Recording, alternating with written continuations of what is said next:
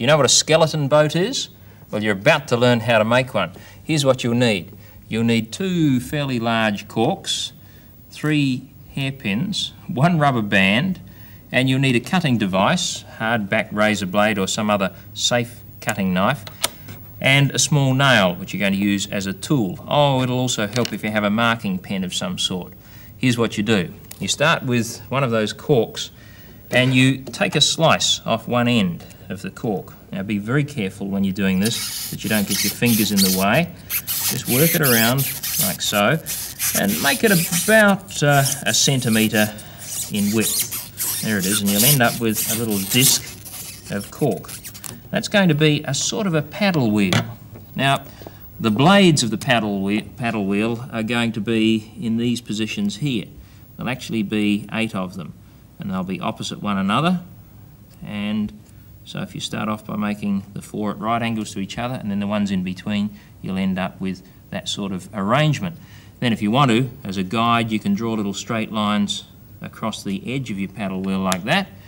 Then with the knife, once again being very careful, keeping your fingers well out of the way, you just make little cuts down a few millimetres towards the centre of the wheel, like so. And you do that all the way around. With your nail, you make a little hole right through the very centre of the paddle wheel, like this, until it goes all the way through. Then just wheel it around a little bit. You're going to make a rubber band go through there in a moment. Now, the blades of the paddle wheel are made from a plastic margarine or butter container.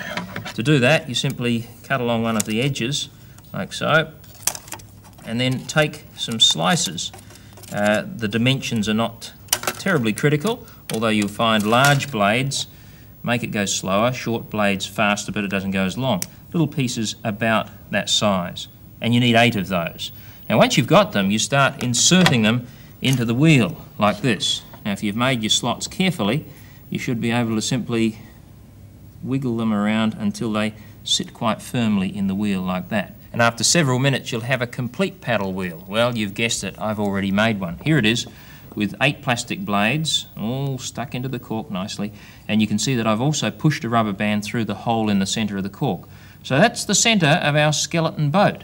Now where's the skeleton? Well, here it is here. What I've done is to take 3 hair clips and to bend them into semicircles like that and push them into one of the corks. And the other cork is placed on the other end, and that forms the skeleton boat. But before you do that, you have to get your paddle wheel in position and ready. That's quite easy. You simply place one of the side hair clips through one loop of the rubber band, and then the same thing on the other side.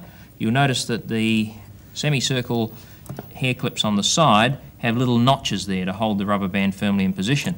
And then with this cork here, we simply need to place it up this end and then carefully insert the hair clips into little holes, which you can make ahead of time if you want to with the nail, so that the whole thing looks vaguely like a boat without a body. That's why it's called a skeleton boat. Now, does it really work? I'm glad you asked. What you have to do is to wind the paddle wheel backwards now, like this, and depending on the size of the rubber band and the size of the corks and the hair clips, it'll take varying numbers of turns, probably at least 100 to get it working properly. Now, if you don't want a skeleton boat, if you want it to have a body, there are various things you can do. You can take a butter or a margarine container, cut a slot in the bottom and just drop that over the top of your skeleton.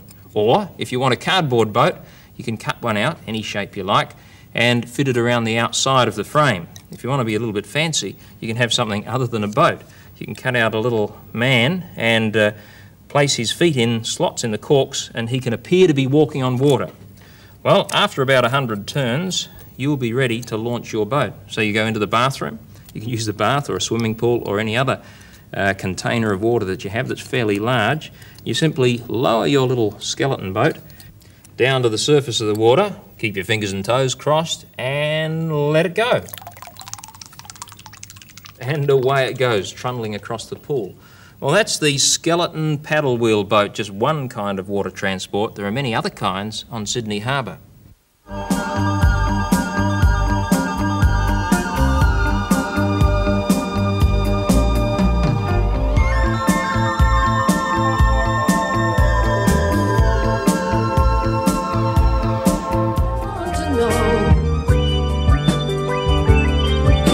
to be